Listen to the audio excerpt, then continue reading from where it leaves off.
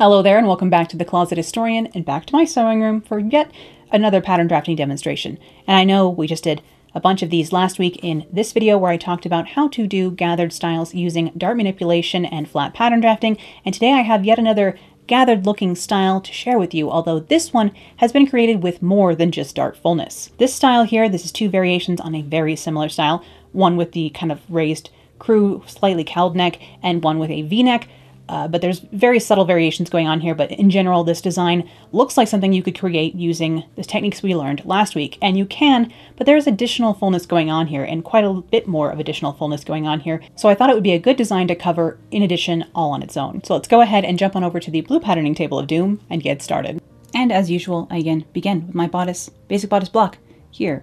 And I have a mirrored version of that, so it's mirrored along the center front here so I can have a full front, because of course this design is asymmetric. Now I need to draw in the curved line that is, the main design feature of this bodice, where the gathering will then radiate from, and it's kind of like a princess seam, sorta. I mean, it's a style line that crosses through the apex on one side, but I'm just running back over to the computer to be like, where do they want this curve? And I'll draw my V-neck in here first, so I can get a good idea of where I want this to be. So I'll bring this down. It's about 2 or 3 inches above apex level here, and I came up, I think, a little bit more. I think to match this design perfectly, I would need to lower this neckline a little bit further, but I'm always cautious with my necklines because I never wear very low-necked things personally. But I'm going to draw a curved line from the arm side on one side through the point of the V-neck and into the apex of the opposite side. So this asymmetric curve that comes across the bodice here and hits the apex on this other side. And this will result in a 3-piece bodice front. So I'll have a left, a right, and then like a separate shoulder as well. So I'll have 2 pieces on the left and 1 piece on the right here when I'm done. Now those 2 designs I showed you from the 1940s, one has the gathering at the waist on this piece and the other has the gathering in the side for this piece. I'm going to put mine into the side today just because I thought that was a prettier option. Just my own personal opinion. You could put it in the waist, you could put it anywhere you want. In fact, you could, instead of using this as gathering as this design tends to, you could keep this as a dart for a little bit of a sleeker look if you wanted to. But again, I will put all this fullness from this side of the pattern into the side, close the waist dart into the side dart is already there. So now we have all this to become gathering on that side of the pattern. It will need to fit into the back, which is going to be 8 5/8 of an inch, which is what my side seam measurement is without the dart fullness. Now on this side, we have these 2 darts, and where are we going to put them? How are we going to use these 2 darts to create all of that gathering in this finished design? Well, I'll tell you what, we're not going to use these 2 darts to do that. Let me cut along my princess seam here, for lack of a better term, style line that goes across the front of this. And as soon as I did this, I realized, oh, I need to move this dart over before I do this. So let's go ahead and do that. Because this curved line comes out further, closer to the side seam than my dart does. So I'm going to move my dart over an inch before I do this. So move my dart over here. So I'll cut up that new dart leg and then cut up one of the old ones and then cut away this dart because it's going to get in my way. Goodbye. And I'll move that dart to where I want my princess seam to actually begin at the waist here. So close that off, cut off this little bit of excess that was left doing that, and that's what you get for designing on the fly. All right, so now my dart has been moved over, and you can see already we do not need that dart. This is just going to be a style line, bloop, like so, just like most princess seams. Again, check out my princess seam video for an explanation of what's going on here. So now we have 2 pieces, and we need to add seam allowance along this style line that we just created, because of course I'm going to need to sew them back together. And again, this isn't exactly a princess seam. It's just a style line, but to help us understand what's going on, I think it's useful to call it that. But I'll add on my 1/2 inch seam allowance here along this curved line, where again we will need to sew the other pieces back onto this main bodice piece later. As you are all watching this, I am just getting back from London and I'm probably jet lagged out of my mind, so hopefully I will recover and be back to you soon. And now I've added seam allowance onto the other side of this as well, and I can go ahead and cut my V-neck apart, so let's go ahead and do that. So we have our 3 pieces for this design, and we can see what needs to happen. So now this little shoulder piece on this side, how are we going to get dart fullness to create the gathering there? That's right, we're not. But I do need to know what this measures right now before I flare it at all. So I'm going to go ahead and measure this line here so I can know what this needs to be to fit down to this side of the neckline, which is going to be 8 inches. That's what this is going to start as, and this line here is going to be 14.5 inches, because again, both of these edges are going to get flared, but we need to know what they need to be gathered back down into. At least we have this dart over here, right? We can use that for dart fullness. No, because watch what happens when we close that dart. It's just completely absorbed into the princess seam again. That's right. So we still, that dart fullness again disappears into the seam line, and we don't have it to work with. So we've used our dart fullness to create gathering on the left-hand side of this, but really we just have a giant dart being lost in the princess seam of this. So how are we going to create all that gathering for this other side of the bodice? Well, we're going to do that just with additional fullness. So none of this gathering on these two pieces is fit related. It's all there for style reasons. I'm going to draw 3 lines up into the shoulder seam along this area here where we need gathering. Wherever we want the gathering, we're going to open up a big triangle into it. Again, this is not fit fullness. This is styling fullness. So we have already used up our darts. We were out of dart fullness to work with. So any of the fullness we want to add now for style reasons, we just have to use flare and these wedges of fullness that are not there for fit, but are just there for fashion. I'll go ahead and just round this edge off. And now we have completely flared this piece. This shoulder seam now is a little bit curved. That'll be fine. We'll just clip our curves when we're sewing this later. This will get gathered down like so to fit back in here to create the gathering on this side of the bodice. Or this side of the neckline, really, honestly. And maybe, make sure to mark your center front here. You're going to need that as a notch or an indication later to know where to sew this piece. Now, on this side, same general idea. That's right, I know. And the fullness that they have going on here does seem to radiate from everywhere. So I'm going to draw 2 lines up into the shoulder, 1 into the arm side, and 2 into this side here. There we go. And again, I'm just going to add wedges of fullness, large triangles here, from where we want the gathers to radiate from to where we want the gathering to be. So once again, I'm cutting from the wide edge to the narrow edge of where my added fullness needs to be. And my seam allowance wants to run away, so I'm taping it down. But then I can go ahead and flare this. Now I flared the other side about an extra inch per slash, and you can put in as many slashes or as few as you want. I like to distribute them, so, never have them be more than maybe 2 inches apart.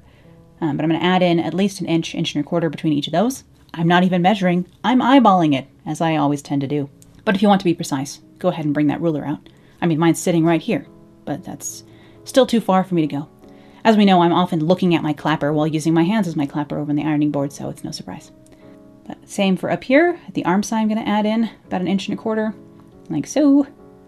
And up here into the shoulder seam, the same. So this is all just kind of radiating out from that central asymmetric line. The gathering isn't focused only coming from the shoulder or only coming from the side. It's radiating that entire area of the bodice. So I wanted to put lines in each section of the bodice if we consider the bodice to have sections. As usual, I hope you understand what I mean. But I will cut away my excess here. Again, now my side seam and my shoulder seam are a little bit curved on this. Again, that's no trouble. You can sew a curved line into a straight line anytime. In fact, we do it all the time when we're doing princess seams. So now I have my style line through here. I'm going to mark my apex on this so I know that this side needs to be gathered from the apex down to the waist, and then the rest of this needs to be gathered from the apex up to the point of the V neckline. And I'll tape down my floops here. Make sure everything is not going to fall apart on me. And we have all relevant things marked, apexes, necklines, amount of gathering to be done, etc. So this will fit down into here, like so. This will fit down to the other side, like so. And we'll have the other side gathered to fit the left-hand side of the bodice. Again, one of these designs has this side gathering put into the waistline, but either way, you can put it as gathering, as darts, wherever you want it. You can even have all this gathering that's at the side.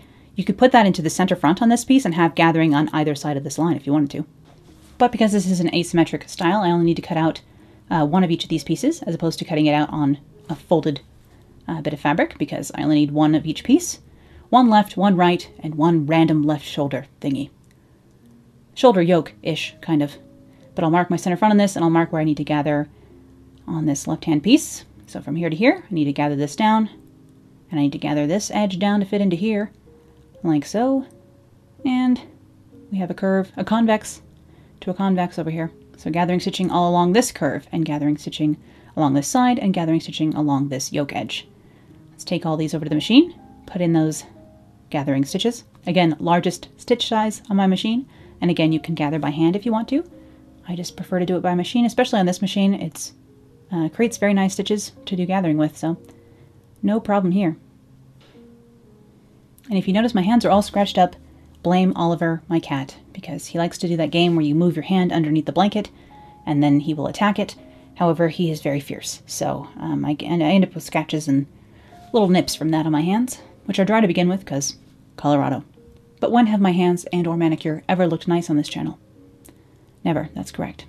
Although I have started using press-on fancy nails in the lookbooks and reveals sometimes, so I have a fake manicure for like, a couple of hours that is just pressed on with stickers. And I can't do anything with long nails, but they sure do look nice. But I'll go ahead and gather down my side seam for that left-hand side and sew it to the side seam of the back piece over here. So I'm just fitting that down into the back, spacing out my gathers, making sure everything fits down nicely and isn't too clumped up in one area or another. I'll just wrap my gathering threads around this pin to hold them in place for now, like so. Give that a little bit of steam so nothing gets too excited while I'm over on the machine. So that one's out of the way. Let's go ahead and put my yoke on here as well while I'm here. So again, I have my gathering stitching along that curved edge that goes from arm side to the point of my V neckline. Again, I will tie off the gathering threads on one side of this and pull the others down. And this just needs to fit from where I gave myself a neckline indication on my larger piece of fabric here, and then up to the arm side. So fitting this down. My threads are being annoying. Rude. And I again will space out those gathers so that they're not clumped up in any one area, and just size this down to where it needs to be, matching my center front line here, and spacing those gathers out, and pinning this into place. And I'll sew these two sections first, and then I'll do, of course, that large curved line last.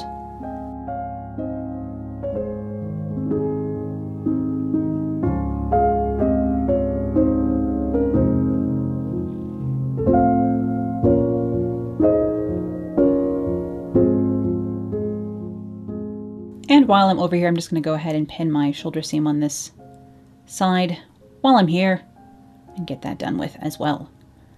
Back over here on the ironing board, I'm going to go ahead and press all my side seam allowance on this side towards the back instead of pressing it open like I'm about to do here on the shoulder. You can see I clipped that because it was a little bit curved. And then all of this I'm going to press downwards towards the main body of this. You can put your extra seam allowance anywhere you want. You can press it open if you want to. It depends on if you're lining the garment. It depends on how bulky your fabric is, what exactly you want to do with that seam allowance fullness. But for this muslin, I'm just going to press it towards the back. Now for the other side of our style line, other side of our bodice here, of course all this needs to gather down to fit in, and I didn't mark my apex on here, so I'm just going to put a pin there so I know where I need to be, and then I'll mark the apex on this piece as well, like so, because the apex needs to line up with the apex, like so. And then I can gather from the apex to the waist and distribute my gathers accordingly along this line, and then do the same from the apex to the neckline, basically. Just again, a way to distribute the gathering so that it's not too bulked up in one particular area, and it's distributed evenly along this curved style line.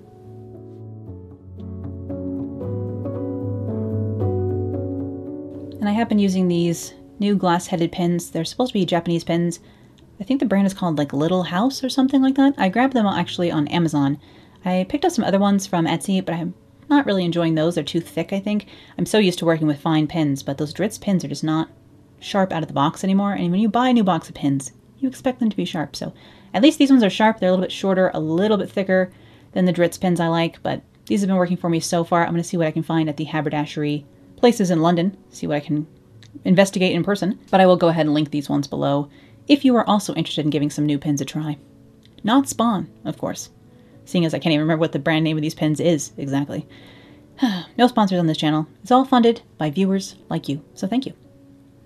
And I will go ahead and stitch this long edge of gathering down as well over here on the machine. It's usually recommended to have the larger side of your fabric facing the feed dogs, so like the gathering side facing the feed dogs, but I pinned it like this and meh, it's fine. I'm not too particular about that kind of thing. Back over here on the ironing board, again I'm going to iron that seam allowance towards the smooth side, I guess is what I've been doing there. And we have all this gathering in here, and of course this side will now need to be sewn to a back as well, so that again I can try this on for you and show you what this style looks like. It's actually quite cute. I wouldn't mind using this style in the future. It would make a lovely lightweight wool, crepe, or a rayon dress. Not that I need another rayon 40s dress, but define need, you know? I'm about to be in the capital of wool, so we'll see how I do. And here is this mock-up on my body. Again, this gathering that I have here on the side, like the brown dress example, the brown and black dress at the top here, they have their gathering in the side seam, and then the other dress on the bottom, this black one, you can't really see in this image, but they have the gathering for that below the bust at the waistline. For the 100th time, you can put your gathering anywhere you want. But this is my style line here, goes up through the apex over to the other arm side, but all the gathering on the outside of this semicircle is all additional fullness and not fit fullness. So I just wanted to go over this particular design for that reason. I hope you enjoyed seeing how this slightly more complex, or at least visually confusing design comes together. Doing this is kind of a continuation of how I analyze styles when going through the catalogs and magazines here on the channel. I have an ability to look at a design and really analyze how it's been done, but it's not a step-by-step process in my brain anymore. I just kind of look and think, oh, and I can like think through it without thinking through it, if that makes sense. And it's just from years and years of pattern drafting and looking at pattern drafting books and things like that. So without having to see the pattern pieces, I can imagine how it would have to go together.